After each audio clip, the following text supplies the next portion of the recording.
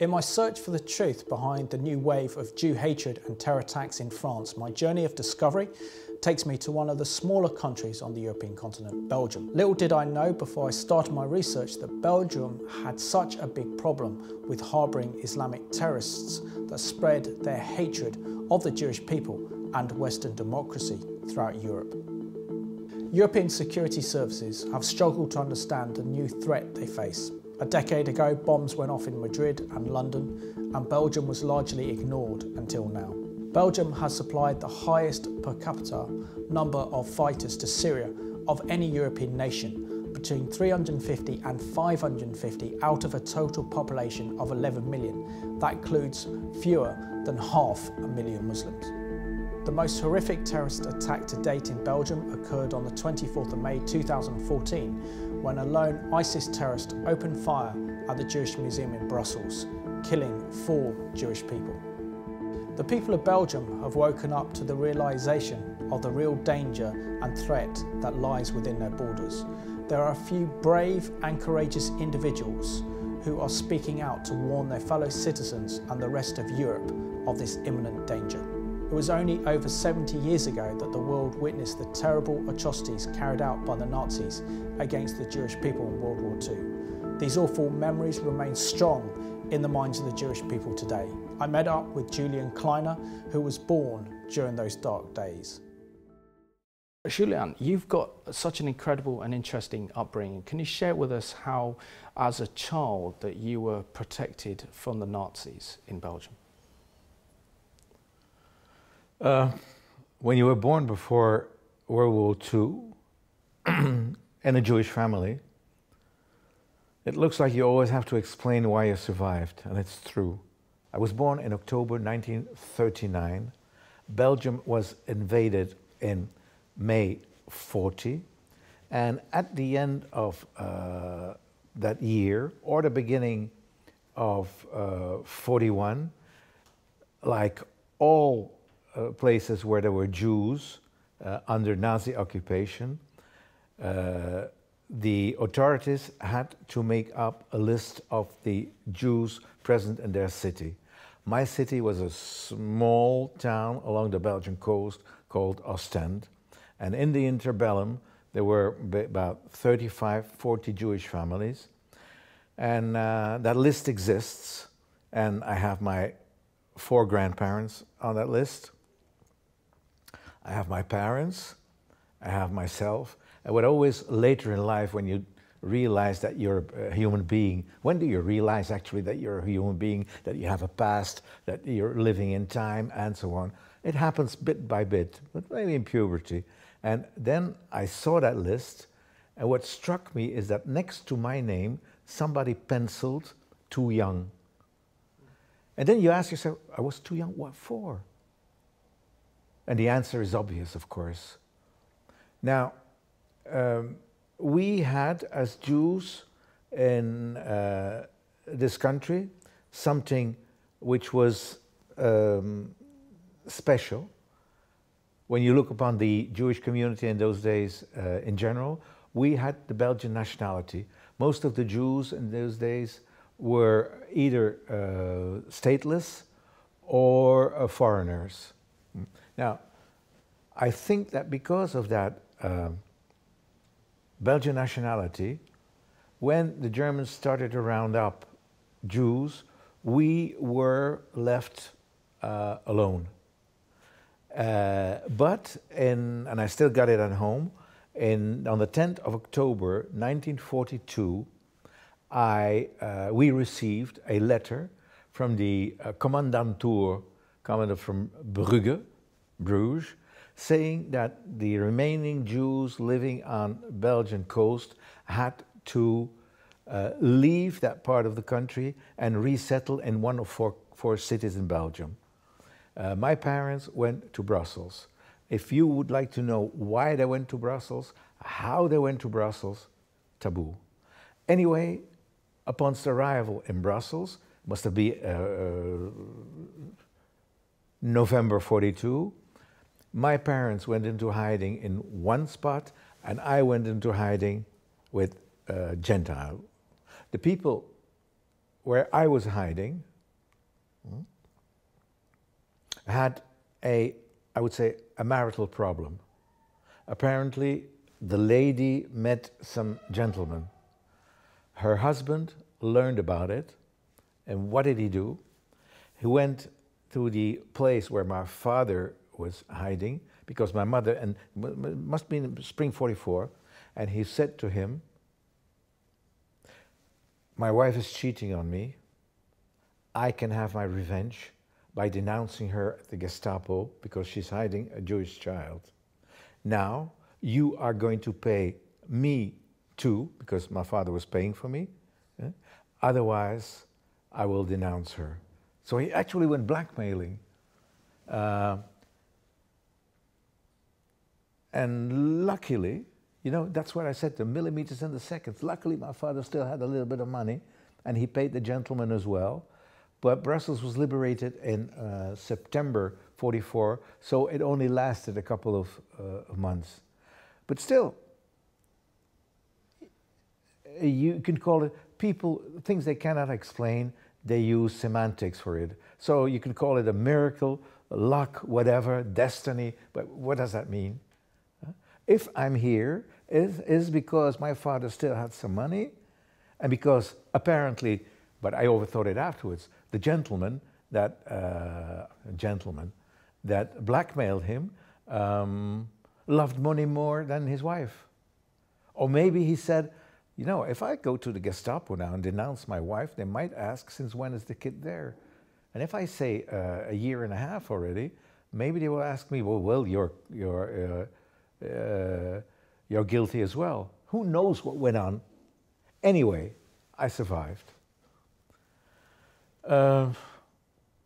My mother, at the end of the war, caught tuberculosis, and she went back and forth to a Jewish sanatorium in Switzerland, in Davos.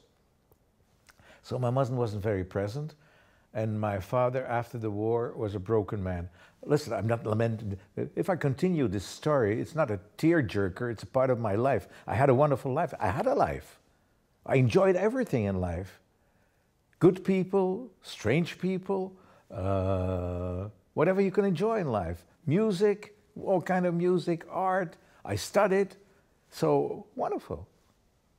But still, something special happened to me, and that is that special, that I was condemned to death. And that is something that bothers me now also. It's the second time in my life that I'm condemned to death, because when I hear in the streets of Brussels people shouting "death to the Jews," it's me they're talking about. Strange. Huh? It's like a vicious circle. They've been in my life, unaware of reality. I'm on that list, and now they condemn me to death as well. Even after the war in Ostend, in the late 40s, being Jewish, I knew there was something special with the fact that I was Jewish. And can I illustrate that? Absolutely. So we always went to school and came back with me and two other kids, so the three of us. Now, must have been 47 or 48, I don't know, I think it's 47. Going back home, all of a sudden, one of these two jumped on my back and start saying about the Jews killed somebody again, I don't know what. Must have happened, something that happened in the Mandate of Palestine. And he was jumping on my back, and I moved, and he fell down, and his head started bleeding.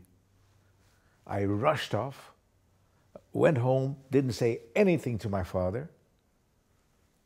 The following day, I'm at school, and he isn't there. And all of a sudden, the teacher, and in my vision, the teacher was next to God, the Almighty. Asked, Julien, you have to, the director of the school is asking you to come by. The director, he was Zeus, not a simple God. So there I go, and there is the guy that fell down with his mother, his head bandaged. And the director asked me, "Did you do that?" I said, "Yes." "Why?"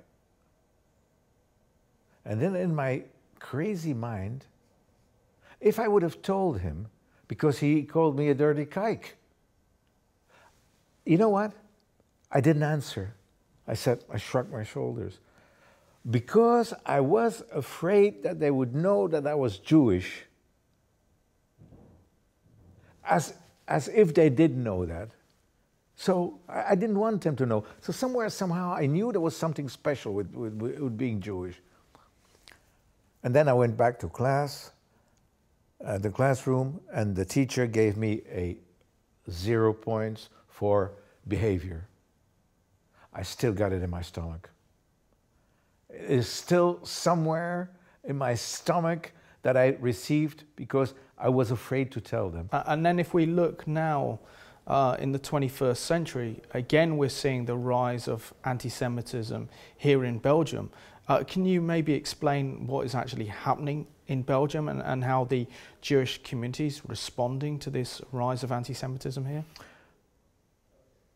All those years, I've been thought of, sometimes called, a crybaby, saying, "You're a pessimist. You're still, maybe because of consciously or unconsciously you went through, you have a layer of anxiety within you. And the small things that happen, well, it happens in all society, they awaken that anxiety." And when they answered me and they answered me that way and reacted to what I said, maybe they're right. Maybe I'm overdoing it. Maybe I'm saying this because I want to hear their reactions to quiet me down. Not anymore. Not anymore. What actually never went away is there again. It is so deeply encroached, anti-Judaism is so deeply encroached in European society that you have to, I think, when you live outside the Jewish community, you have to strengthen yourself, to force yourself not to be anti-Jewish. You can theorize on an actual, but I have a very existential question. And my very existential question is illustrated by the fact that when Jewish parents want to send their kids to Jewish schools, it's a fortress, it's barbed wire, it's police, it's soldiers. What is this? The fact that we have this conversation right now is also symptomatic. Why do we have this conversation? Because the future is looking bright ahead? I hope so. But reality is different. I would have loved to talk about tulip growing in Holland. No, absolutely. Julian, do you believe that the Jewish community on the whole here is in denial about the level of the terrorism threat that is posed to the Jewish community? In a sense, the people that I've interviewed here are saying, look, the problem that we're dealing with is terrorism and it's linked to anti-Semitism, but we're being attacked, but so is the rest of Belgium society, so everything's going to That's a new thing. It's the whole idea of what is a democracy that might be under siege. And it is clear that from the moment these people, these extremists, fanatics, also attacked non-Jewish sides, that bit by bit the society at large is awakening. What the Jews think if they're sticking their head into the sand, I don't think so. I don't think so. Their reaction to a situation might be different. Some of them might already be filling up their suitcases. Others are just looking where their suitcases are. But there might also be Gentiles who think society is in danger here. Maybe I don't want to stay on this continent. How can we all play a part in confronting this evil that is anti-Semitism today? By being vigilant, by not forgetting security, and being hopeful that the future might bring the light we all need. After listening to Julian Kleiner, I went to meet Jewish leaders who are working in the government to truly understand the real and dangerous threat posed to the Jewish community of Belgium. We're here in a bookshop in Brussels to meet with Vivian Tattelbaum, who is the Deputy of the Parliament here in Brussels, to share her experiences of dealing with anti-Semitism as a legislator and as a leading Jewish figure in the Jewish community. Vivian, have you experienced yourself any anti-Semitism in your official capacity as the Deputy of the Parliament of Brussels? Well, as a Member of Parliament, I'm always in sort of an official capacity, and unfortunately, yes, I've been victim of anti-Semitic insults, threats, letters, emails, phone calls over the years. I've been also very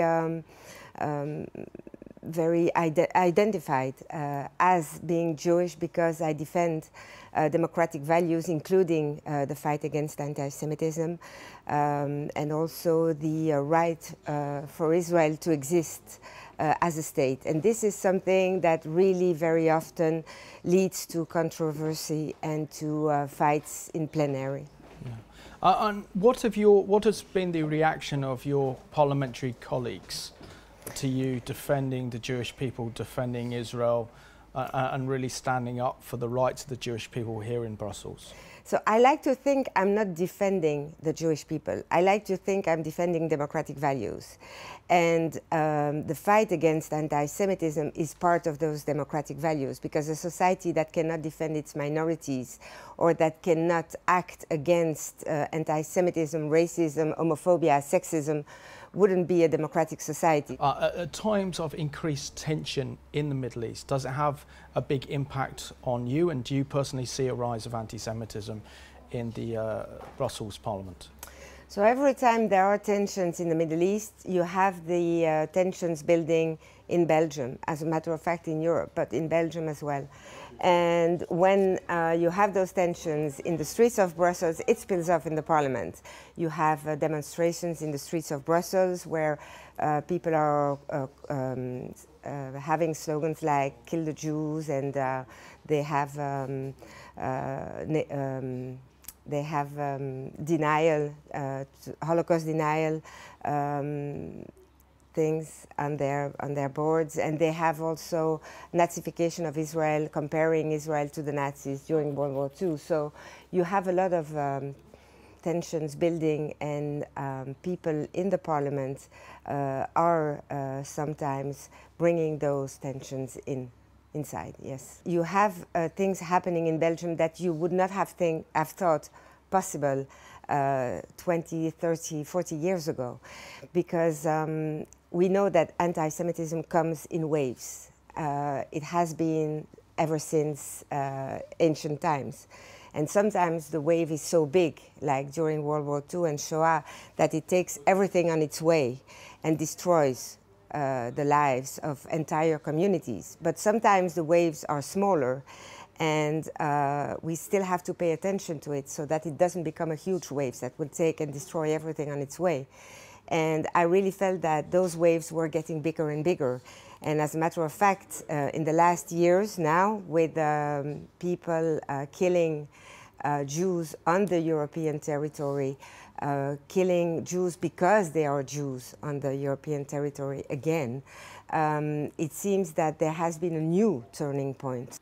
It's something that is very of big concern, because those people who do that think they do that in the name of the good, in the name of the right. You see, the murderers like Koulibaly, Mohamed Merah, Nemouche, they don't act and then feel sorry. They act because they think that they will do something that will be of an example. And as we could see in Europe after those attacks, those murders, anti-Semitic incidents have increased even more. We didn't have the killing of the Jews because of Jews on the European territory, but we still had a lot of anti-Semitism. Like, I could give a lot of examples, unfortunately, like this young girl who was beaten in the school, like there was this announcement on the train saying all Jews have to leave the train and get a next stop is Auschwitz, all Jews have to leave the train and get a shower when they arrive, or you have those Nazifications of Israel leading to a lot of aggressivity.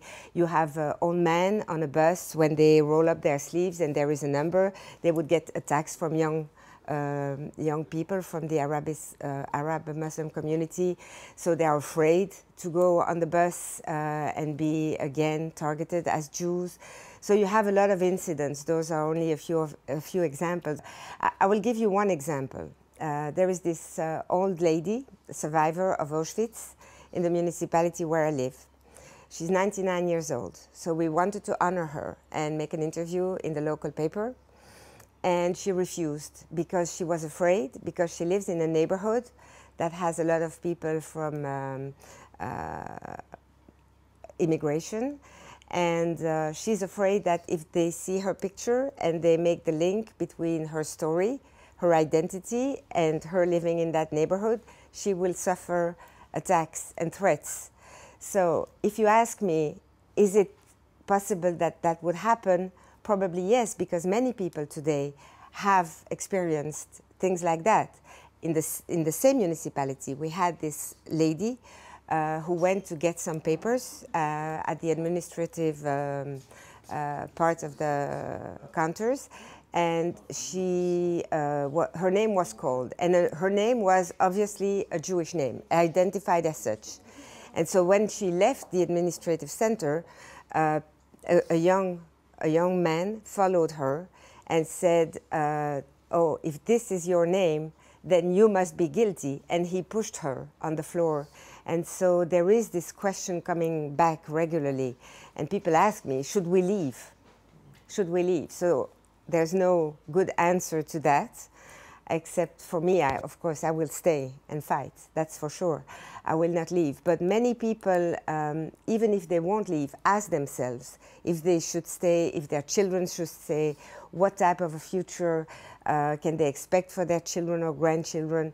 So yes, there is a big concern in the Jewish community related to those new forms of expression of anti-Semitism. Now, I have to say that I think there is, since the attacks in France of the Hypercacher and Charlie Hebdo, I think there is some kind of awakening in the political circles. I think people understood, one, that the threats against the Jewish communities are real threats. Two, that those threats are threats against their democracies. And that, yes, fighting anti-Semitism means fighting to defend democratic values. The root causes are multiple. Yes, there is today a radicalization in the Arab Muslim community. And yes, there is a difficulty to confront that and discuss those issues because of political correctness. But to be totally accurate, I think we have to mention, one, Christian anti-Semitism did not disappear. It exists since 2000 years, and we still have this expression in Belgium today. Secondly, extreme right anti-Semitism still exists. There was a period where it lowered after World War II, where memory protected the Jewish community from that, but it still exists. And its expressions are still visible today in the Flemish part, but also in the French part of the country. So that did not disappear. The difference between the two forms that have been existing and the new form is that when there has been extreme right anti-Semitism, it has always been attacked immediately. It was like something that we did not allow and that was condemned by all politicians immediately, an immediate reaction. With Christian anti-Semitism mostly as well, but there was never a problem in putting words on that type of anti-Semitism. Now, the Arab Muslim anti-Semitism is something that's much more difficult for politicians to condemn, obviously, and also the extreme left anti-Semitism that is visible for quite some years now, and that is sometimes in link with the Arab-Muslim anti-Semitism.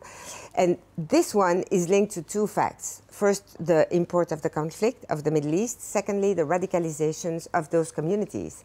And the radicalization of those communities leads to a much more open anti-Semitism, with all the red lines that have been crossed and all the vocabulary that has come back, and many people not reacting, unfortunately. Some do, but many don't.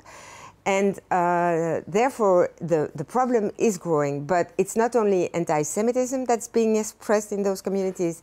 It's a direct attack on women's rights. It's an attack on homosexuals.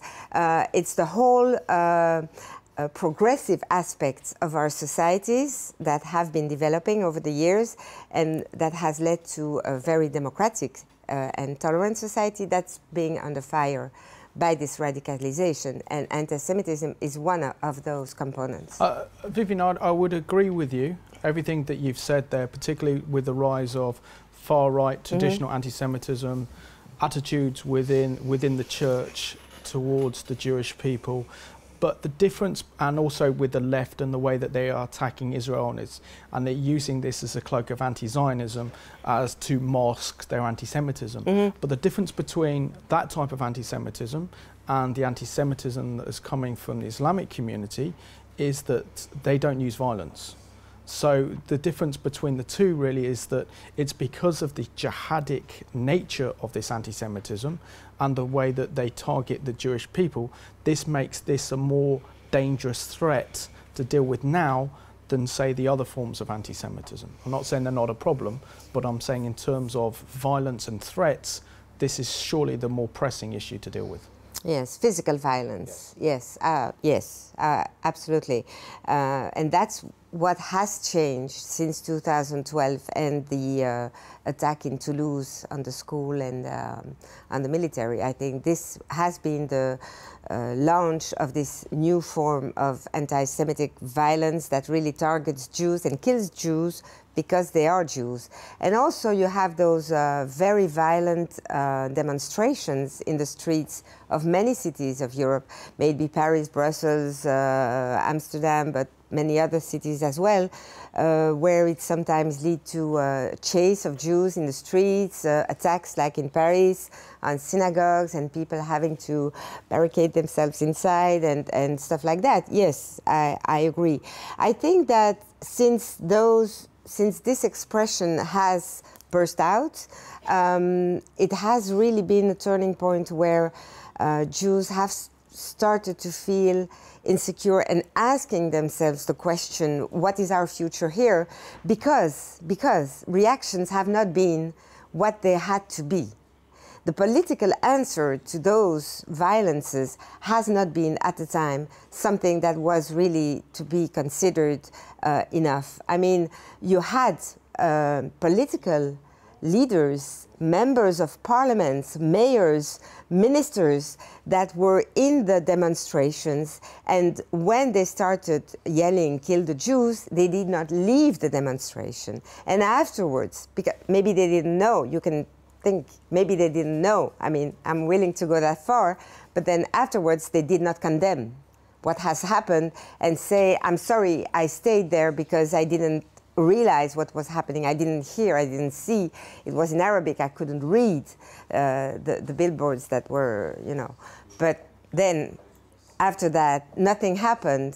On the contrary, you continue to have a political statements supporting only a one-side support of the Palestinian people. You need good legislation, then you need politicians who make clear statements, then you need a press that informs, and that can lead to a change of mentality, and that can lead to something that will probably reverse the feeling that Jews have today, and that is this feeling of unease and asking themselves, questioning their future in Europe.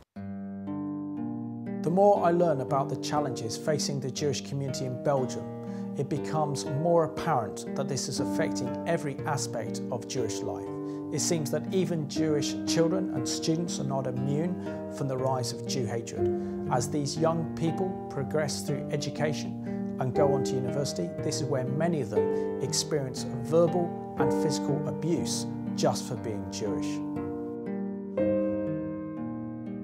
So how many Jewish students do you represent here in Belgium? Oh, there are approximately 500 students in the organization, and I estimate that there are 800 Jewish students all over the country. And what would you say is the biggest challenge facing Jewish students in universities today across Belgium? The biggest challenge is to fight against the prejudice, and because there are organizations that propagate some prejudice about the Jews, like you are Zionists, you support the crimes against children, you support the thieves of land. So we have to fight against those prejudices. I have an example. There was a gathering organized by BDS, an organization promoting the boycott, and they put a wall on the main street of the university during the lunchtime. And the students went to lunch, and they went also to study in the library. And when they recognized some Jews, they put the finger publicly, and they said, "Oh, those are the students of the Union of Jewish Students of Belgium. This wall is dedicated to you. So you are responsible of what's happening in Israel and Palestine." And those Jews never expressed an opinion, and they were accused of something happening 3,000 kilometers from Belgium. And so I gave the instruction to not answer to those accusations and to take their phones and to film, to show to the citizens what's happening in the universities. And they did so. So they made a short film. We put it on internet to show the reality. And so they said, no, it's not against the Jews, it's because they are Zionists, they support the politics of Israel. Like I said, they support crimes against children, they support genocide. So it was this type of accusation to legitimate anti-Semitism in the universities. It's the main challenge today in the universities, is to fight against this, to fight against this new anti-Semitism. And like I say, it's the anti-Semitism 3.0, the third version of anti-Semitism. The first one was the religious anti-Semitism, anti-Judaism. The second was the anti-Semitism based against the appartenance to the Jewish community, and the third one is the anti-Semitism of the 21st century. The anti-Semitism and Jews can expect from it, but they have to say that they are anti-Zionist, that they join the cause against Israel and against the Jewish community. They have to become the hater of their community. And for the Jews, it's the same, like the anti-Semitism 1.0 and 2.0. There is no difference. So who is perpetuating this anti-Semitism and anti-Semitic attitudes against Jewish students? So there are two big groups. The first one is the extreme left, well organized, with money. And the second one is the Arabic circles in Belgium. And there is an alliance in the universities, and they organize together these type of events.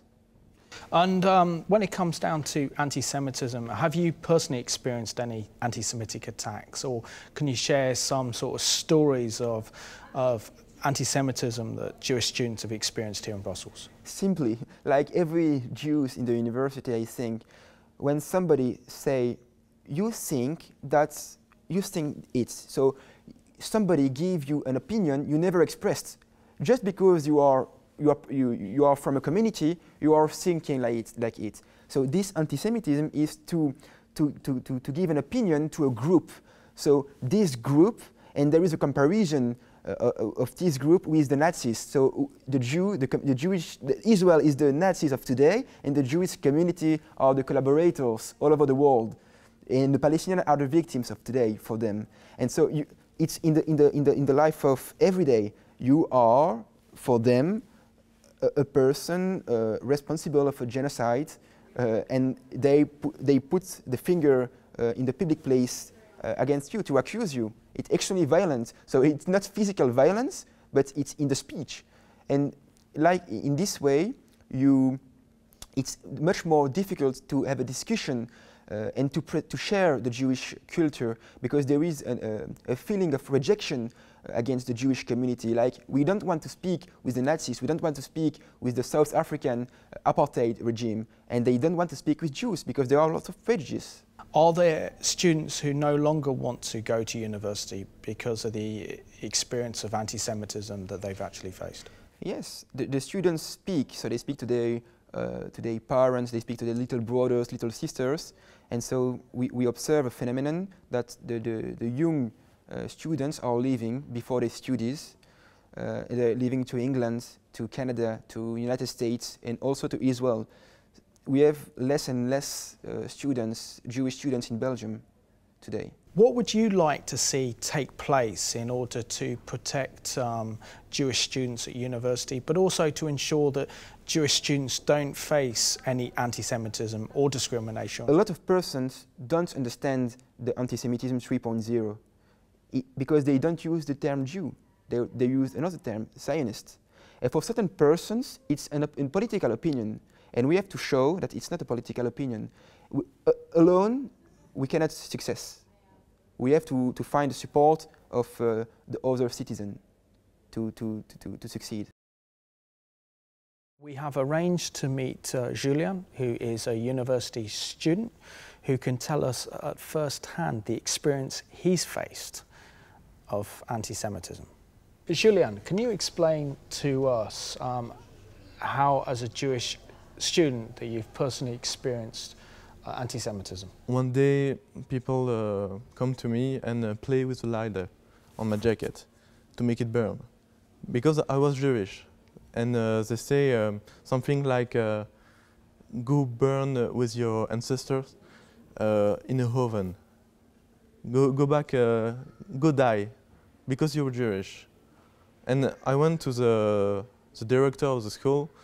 I asked him what to do, and he asked to the student who say this word, and asked him to apologize to me. And the student said, "I'm really sorry that you are offended of something normal." For him, it was normal to try to burn me and to say that. And the director said, "Okay, do you accept these apologies?" And I said, "No, this is not this is not apologies. It's something worse for me." He said, "Okay, I can do anything. He's free to go." How can we ensure that students like yourself don't experience anti-Semitism at universities and schools? In university, I don't really know. Maybe teach to the teacher what the reality is. Maybe if the teacher knows what the reality is, they can teach to the student what it is. On the 24th of May 2014, Mehdi Mamouche, a 29-year-old French national from Algerian origin, entered the Jewish Museum in downtown Brussels with a handgun and a Kalashnikov rifle. He opened fire on Jewish civilians, killing 3 and critically wounding a 4th, who later died in hospital. The attacker had not long returned from Syria after fighting for the Islamic State. It is believed that his radical Islamic beliefs led him to single out a Jewish target.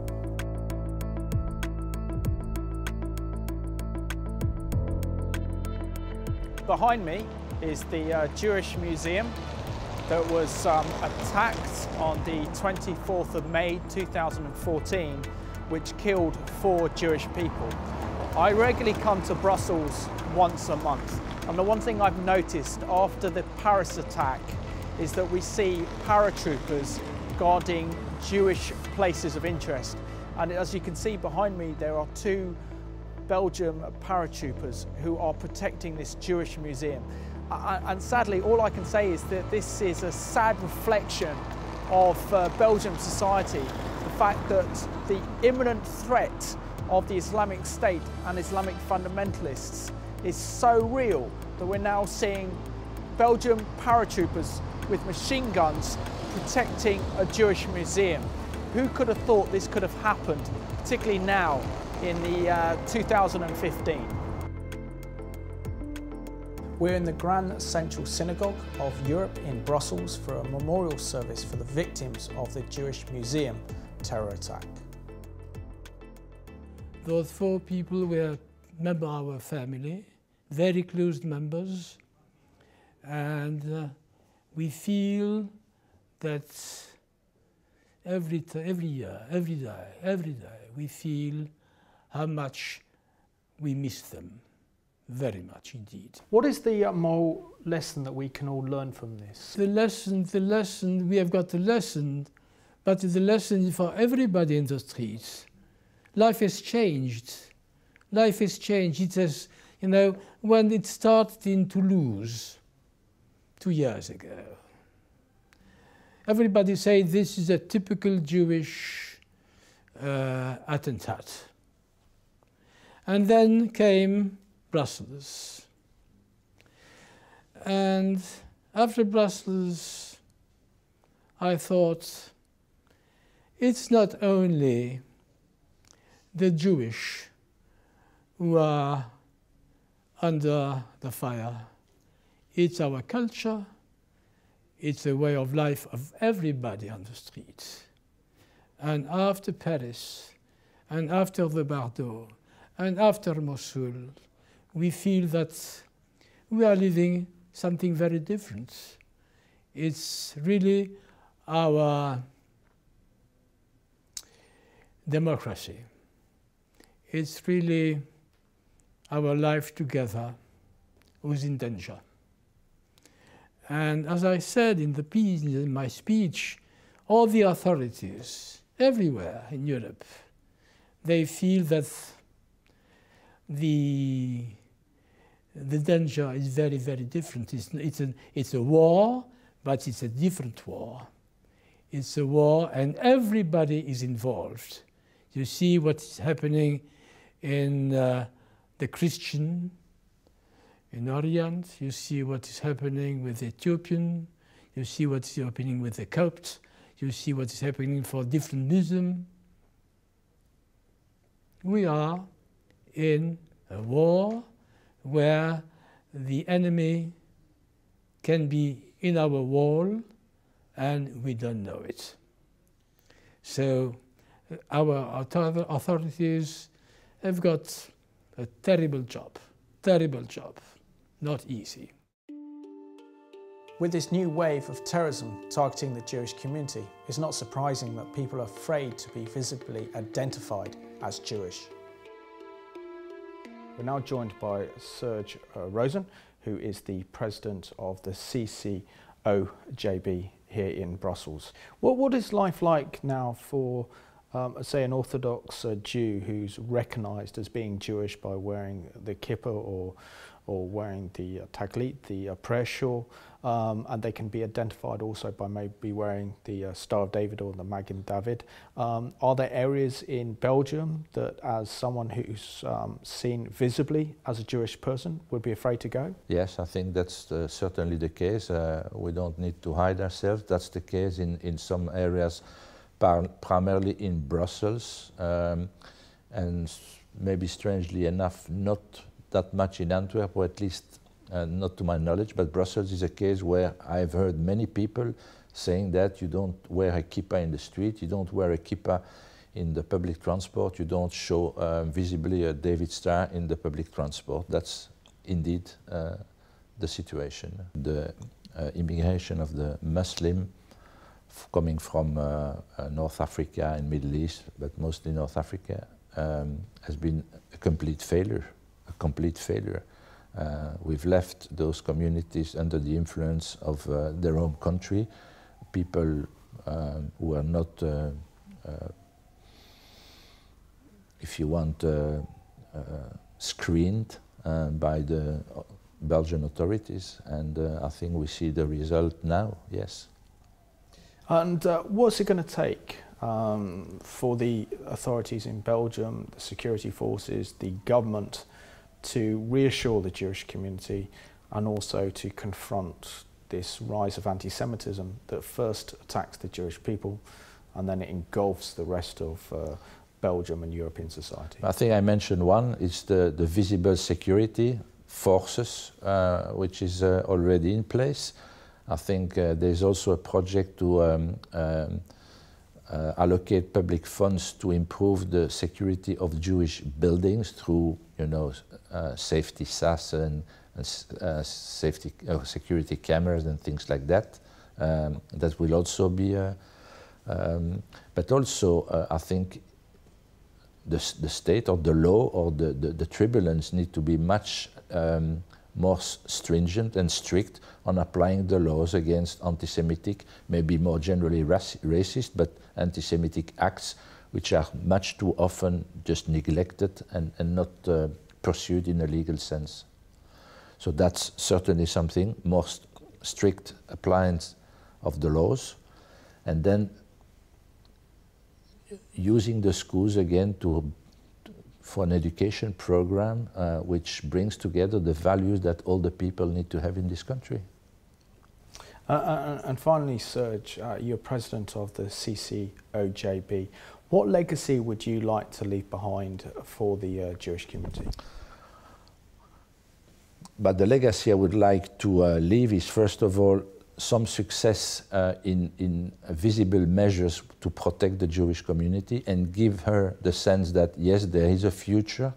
And I think it's not only action that we need to get from the outside world and from the public authorities. I think there is also something we need to do ourselves. There are within the Muslim world a lot of moderate people whose ambition is to live peacefully in Belgium as Belgians. We need to build bridges with them and work together to a better future. I think we also need to look at ourselves and see what can we do to improve our future in Belgium. And then a side one, maybe not that important, but still a bit dear to my heart, is bring more unity to the Jewish community, which I think is important in an environment of a difficult environment as we have now. Serge, thank you for giving me the opportunity to interview today, and from this interview I'm pretty much sure that the Jewish community here in Belgium is in very safe hands under your leadership. Thank you very much. Thank you. Our European leaders need to stop hiding behind political correctness and confront the rise of extremist Islam, otherwise we face a more dangerous and uncertain future. It is time that our leaders made some difficult and painful decisions to put policies into place that will prevent the rise of Islamic fundamentalism in Europe, and thus ensure that we protect our future and secure our cherished values of freedom and democracy for our children and our children's children. Our last interview takes us to the National Parliament of Belgium.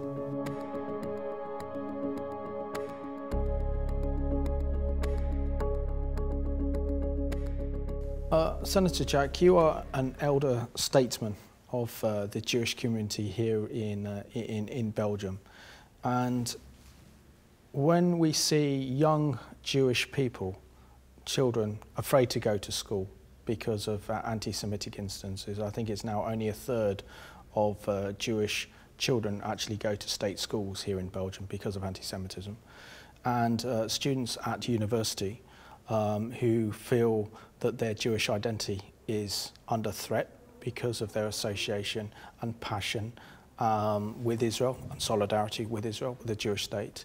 And many of them are fearful that they are now going to different universities abroad in the United States or in Israel, and knowing that the young people are tomorrow's future. Is there a future for the Jewish community here in Belgium when so many young Jewish people no longer feel safe here? I think there is a future without any hesitation. Personally, I think, because very often the question has been asked to me, I am Belgian citizen, I am Jew, everybody knows I am Jew, very clear, and I'm not afraid. And I shall live here. I shall not leave Belgium to go anywhere else. I feel well here, and I'm very relaxed. But for the future, we have to change. We have to change education. We have to bring in the school the history of religions, to let children and of course teenagers and so on, the future generation, understanding that we can, you and me, we have not the same religion, but we respect each other. You will not cut my head and I shall not cut yours. But this is the history. Your family history, my family history. We wish to keep our tradition. We have not to forget from where we are coming, but we have to respect each other and accept that some people may have another religion, another tradition. The solution is not to keep the army in the street. 2 soldiers will never protect a school, will never protect a synagogue or a museum. But due to that, I think some people, especially those who have young children, may be anxious, saying, I bring my children in a school and now the school is protected. But it is for a period of time. It's not forever. Today, due to the media, due to internet, there is a pollution of the mind, of the brain, of, unfortunately, many young Muslim people. And also because when they go to the mosque, they receive message of aggressivity and not message of tolerance, and no message we have to live together, all together with respect of each other. So due to that, I know that today in many, I would say, many cities, not in Belgium, it's the same everywhere in the world, few Jews will go in the street with any external signs of their belonging to Jewish people. In the past, it was normal. Today, even they wear it, could be robbed or be having aggressivity. But it is also due to the fact that we are living in a more aggressive civilization. When you see what happened today in Africa, in Nigeria, with Boko Haram, that's not anti-Semitism. But we are living in a world with much aggressivity. And of course, Jews are on the first line for many reasons. But not only Jews. Look what happened to Yazidi, to many Christian population in Iraq and Syria today, against what happened in some part of Africa today. I think the world is changing. And for the future, really, I don't know exactly how we could stop it. I can think what can we do here in Belgium, and maybe the same in France, Holland, Germany, England, so on, because we are living together. I think we have to invest on education, messages, but we need having the help of the media for that. And media are very powerful. TV, newspaper, and of course we need having, would say, more control on everything which is given through internet. On that we need laws which are more severe than today. And finally, Senator Jack, do you have a message for Christians in particular who love the Jewish people, who love Israel, who want to fight and contend for the truth of Israel's righteous cause, that Israel is not the problem in the Middle East, Israel is the solution to the problems in the Middle East, and that how can they support the Jewish community more, particularly in Europe? I think that first of all, if we trust in something, in somebody, we can name it God. It's not the same God, but it's a God. It's not the God of violence. So I think that it's very important that Israel has support from outside and not only from Jewish community. And very important that Israel and Jewish people have the support, because how many Jews have you in the world? A few millions. How many Jews have we in Belgium? 30,000. That's nothing. So we need support from outside. 30,000 Jews in Belgium, 11 million of inhabitants. If we stay alone, it will be difficult to survive in a world of violence. So we need the help of Christian people, and we need the help of all the people who are, I would say, open-minded people, who may accept that we have to help each other. And I come back to my example as a doctor. I have never asked to anybody, what is your religion? What is your political opinion? From which country are you coming? Never. You came to me because you had a brain tumor. I did the surgery the best I could. And the same for everybody. Because my wish was to save life and not to kill people. And that we have to do it together.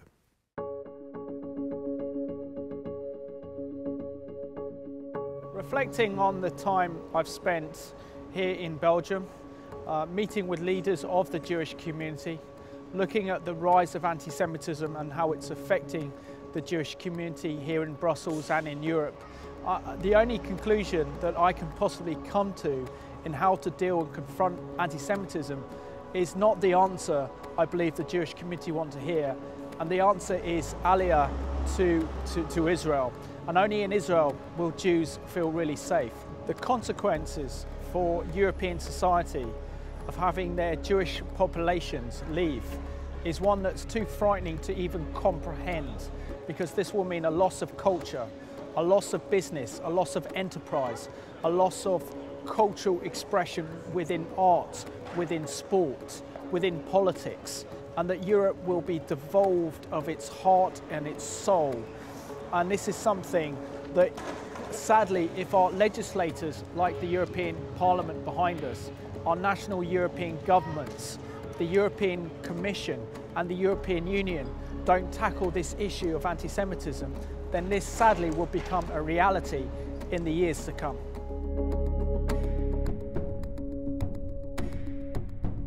On the last leg of our journey, we travelled to Jerusalem to attend the Global Forum for Combating Anti-Semitism to find out what the Israeli government is doing to confront this growing problem of Jew hatred around the world.